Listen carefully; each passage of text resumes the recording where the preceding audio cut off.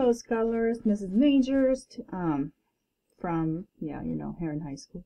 So today we are doing Skill 20 about end behavior. So we are continuing our lesson about the polynomial function and all that. So keep that in mind. All right, let's do some investigation. So for a linear function, y is equal to ax plus b, or you might think of as a mx plus b. The degree of a function is odd. Well, degree is what? 1, the first degree, so that's why it's the odd function. Sketch a linear function in which a is less than 0. Okay, so we're doing a is less than 0 and a is greater than 0. So we're going to go ahead and compare that. So if a is less than 0, that's a negative a value. So when you have a negative a value, what does that mean? That means it's going to be, like for example,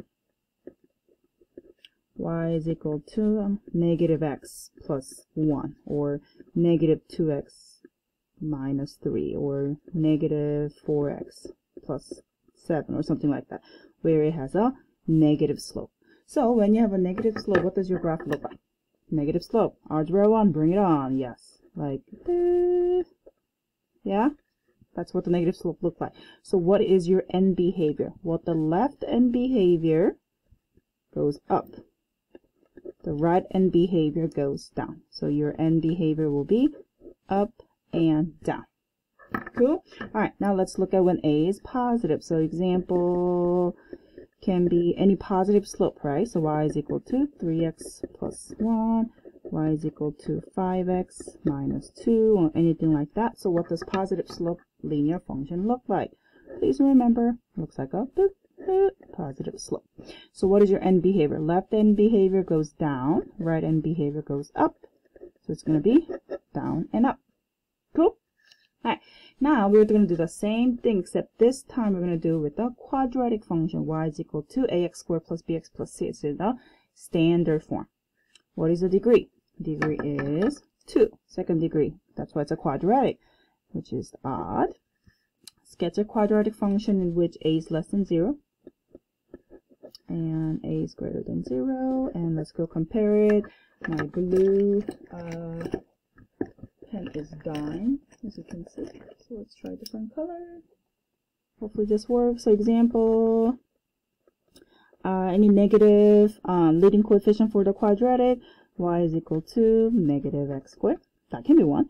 Y is equal to negative 2x squared plus 1, or anything like that. So when you have a negative leading coefficient for the quadratic, how do you graph? Please remember, oh, sad face. Remember that? Leading coefficient negative, it's going to be the sad face. So what is the end behavior? Left end goes down, right end goes down, down and down, down and down, down and down. Alright, what if your a is, example, greater than 1? So y is equal to 4x squared. Y is equal to 2x squared plus x minus 1, anything like that. When a is positive, algebra 2, happy face, right? So left hand behavior going up, right hand behavior going up and up. Cool?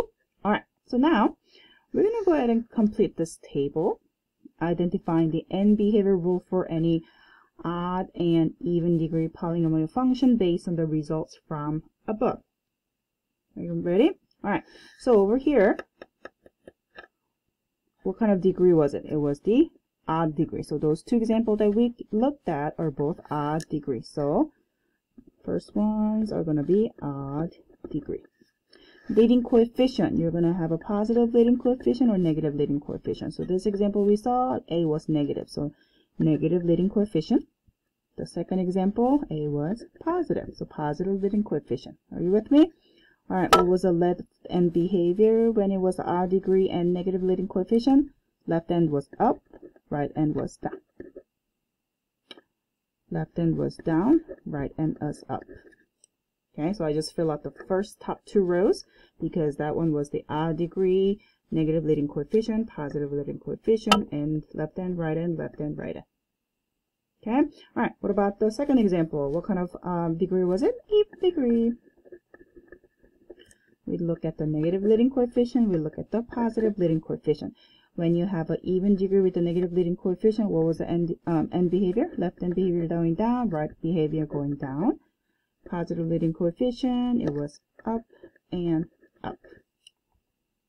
Okay, so this chart is actually very, very, very, very important. A few observations that I want you to make are these. Okay, if it's an odd degree, oh, forgot that was the pen that wasn't working, wasn't it? All right, sorry. If it's odd degree, it was opposite direction. 2 and behaviors are opposite direction, so it's up and down or down and up, right? Odd degree, up and down, down and up. If it's an even degree, 2 and behaviors are same direction, right? Down, down, or up and up. Same direction. Cool. All right, another observation I want you to make is, okay, what about depending on the leading coefficient? So if it has a negative leading coefficient, what common thing do you see from this up and down and down and down? Or if it's a positive leading coefficient, these two, second and the fourth one, what do this down and up have in common? Some of you start seeing the pattern. All right, if it's a negative leading coefficient, your right end behavior goes down. If it's a positive leading coefficient, your right behavior end behavior goes up. You see it? Okay, so if it's a negative leading coefficient, then your right end behavior goes down. If it's positive leading coefficient, your right end behavior goes up. So depending on the sign of the leading coefficient, you can think of what does the right end does. So if it's a negative, it's going to go down. If it's a positive, it's going to go up. Okay? So kind of have to, so once again, review. All right, don't look at it. Well, you can look at it. There are two categories that we are looking at, right? Even or odd degree. Positive or negative leading coefficient. So degree tells you which direction your end behavior goes. So if it's an odd degree, 2 are the opposite direction. If it's an even degree, 2 hands are the same direction. So it's either going to go both up or go both down. What about the leading coefficient? Leading coefficient tells you the right end behavior. So for those who are right-handed, you can just think of, okay, so if it's a positive, your right hand is going to go up. If it's a negative leading coefficient, your right hand is going to go down. Okay? Cool? All right, so let's do some practice. There we go. There is my function. So when you see the function, we got to find the leading coefficient, we got to find the degree, and go from there. In order for us to do that, first thing you need to do is, which one has the highest exponent? Okay, so you can't just look at the first number. Ooh, negative 37. No. You have to look at the highest exponent, the one with the leading coefficient. So if you have to combine the like terms, you got to do it. But this one, you don't have to combine the like terms. You can put it in a standard form if you want to, but what's the largest exponent? The fourth power, and that's the only one with the fourth power. So I don't care about the rest. I only care about the one with the leading coefficient. So I'm going to circle for at k to the fourth power. Okay, are you good? All right, what is the leading coefficient? 4. So is the 4 positive or negative? Oh yeah, 4 is positive. Now, what kind of degree is it? This is the 4th degree polynomial. 4th degree, 4th degree. So is the 4th degree even or odd? Even. So I want you to use the positive leading coefficient and even degree. All right, are you ready? All right, get your finger ready. All right. Positive leading coefficient. So my right hand is going to go up. Okay, even degree. Even degree means 2 hands has to be the same direction. So up and up. Got it? Up and up. So answer is going to be up and up. Where am I going to write it? Up and up. But do you see over here how I kind of written a little smarter there? Okay, so that's how the delta method is going to do. So I want you to know it. As x goes to the left infinity, this means as x goes to the left end behavior, what happened to your y? Where would your y go on the left? Go up. Positive infinity. As x goes to the positive infinity, so to the right, what is your right end behavior? It's going to go up as well, so it's going to be positive infinity. So that's a smart way of writing the left end behavior and right end behavior in notations. All right, let's keep going. Next. Once again, combine the like term if you have to. I don't see any. What's the largest exponent? 4th power. That's the only thing with the 4th power, so I'm going to go ahead and circle it. Oh my word, I made this question horrible. Let's change it up. Everyone, change it up, change it up. All right. Can you make this to the 5th power? Change your note. Change it to the fifth power. Okay? So now, that's not the leading coefficient. This is going to be your leading coefficient. Negative 35, a to the fifth power. Okay? Alright, so what is the leading coefficient? Negative.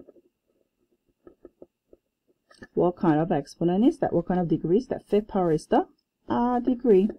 So, finger ready, finger ready. Alright, negative leading coefficient, your right hand goes down. Odd degree, opposite direction. Up and down. Up and down. Now, left hand behavior. As x goes to negative infinity, f of x is going to go to the positive infinity, because that's going up. Right hand behavior. As x goes to positive infinity, f of x is going to go to the negative infinity, because it's going down. So that's a left hand behavior, that's a right hand behavior. So you might be wondering, what are you talking about end behavior? Well, when you graph it, where does arrow go? That's what the end behavior is. So, let's do more practice. Polynomial function in the graph, using the graph to find the necessary information. Alright, ready? There's a graph. It's asking me the degree. Okay, well, how do you find the degree in the graph? You count how many directions there is, right? So you go 1, 2, 3, 4, 5. 1, 2, 3, 4, 5. 5 different directions. So it's going to be fifth degree, which is, by the way, odd degree. Leading coefficient. Mrs. Major, how would I know leading coefficient by looking at this? Well, I'm glad you asked. How would you know it? What's your end behavior? Let's do this one first, okay? Do you see the left end behavior goes down? And your right end behavior goes up? Okay, so based on this, how would I know what the leading coefficient is? Well, my right hand is going up. So since it's going up, what does that mean for the leading coefficient? It's going to be positive leading coefficient. Right? And makes sense why those two arrows are different directions. It's the odd degree, so it should make sense to you there. Cool. I think on the delta mat it's asking a few more information. I think it's one of that is it's asking like zeros, distinctive zeros. How many there are? Well, you have to look at where it crosses with the x-axis. So here, 1, 2 zeros. There are 2 zeros. And I think it also asks you relative minimum and relative maximums. How do you find it? Well, relative min, relative max. Relative minimum is the bottom of the dip. So in this case, what's the bottom of the dip? There, right there. So there's one of them. Relative maximum, top of the hill. Where's the top of the hill? Right there. There's one of them. If it asks you how many relative extremes there are, you will say there are 2, because it's relative minimum and relative maximum. Okay, so that's not the focus of the lesson, today's lesson, but since Delta Math asked, might as well just talk about it. Okay, all right, let's keep going. This one, let's go ahead and count. 1, 2, 3, 4. 1, 2, 3, 4. So it's the 4th degree even. All right, what's the end behavior? Going down, going down. So go down, go down. All right, it's good because even degree, both going down. Now, what will be the leading coefficient? Positive or negative? How do you know? Aha, look at the right hand. It's going down, so it's going to have a negative leading coefficient. How many distinctive zero? There are 2 zeros. There is only one relative maximum. There's no relative minimum. There's no bottom of the dip. Cool? Alright, now, sketch a graph. Pay attention to zeros. Make sure graph behaves appropriately. Alright, ready? So, first, let's go ahead and find the zero. Zeros. How do you find the zeros? We did this on the previous lessons. How? Set it equal to 0 and then solve it. So we get x is equal to negative 2. X is equal to 1. X is equal to 3. Mark it. Negative 2, 1, and 3. Good. I think a few lessons ago we used a sign chart. Remember that? Yeah, sign chart. So pick a number less than negative 2 between. But that's one way to sketch it. This is just going to be another way of sketching. Okay. Now what do? We're going to determine the end behavior. Okay. How do you do it? You don't have to multiply all of these factors together. However, what will happen for my leading coefficient? Watch this. If if I just care about the leading coefficient, wouldn't it be this? Negative times x squared times x, right? I'm looking at only the most x's. So negative times x squared times x, which is going to be negative x to the 4th power plus, I don't care about the rest, because end behavior is only determined by the leading coefficient and the degree. So I have negative x to the 4th power. What will my end behaviors look like? It's a negative leading coefficient. It's also even degree. So combining those two together, wouldn't it look like what? Negative leading coefficient, right hand goes down. Even degree, same direction, so down and down. Cool? Yeah, so it's going to start from the bottom and it ends at the bottom. That's what it means. And down and down.